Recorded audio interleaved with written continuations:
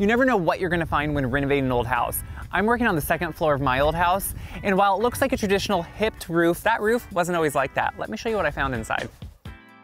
Upstairs, where I'm actually doing the remodeling, a little bit more is being revealed of the roof that maybe I didn't know. Now that the ceilings are all gone and the walls, you see up into the attic space where there's never been a stairway or really even a good way to get up there. What you notice is this built-in ladder with a really unique section on top of it. So once we're up in the attic space, what we find is this built-in ladder originally led to a flat roof, now covered up by plywood. Outside, it's just a peak now. This was built in the late 1800s, and stylistically, instead of just a farmhouse, this looked more like an Italianate Victorian house with a flat roof at the top to mimic a widow's walk. It wasn't an actual widow's walk, but it did have this ladder with a hatch probably to go out to the flat roof.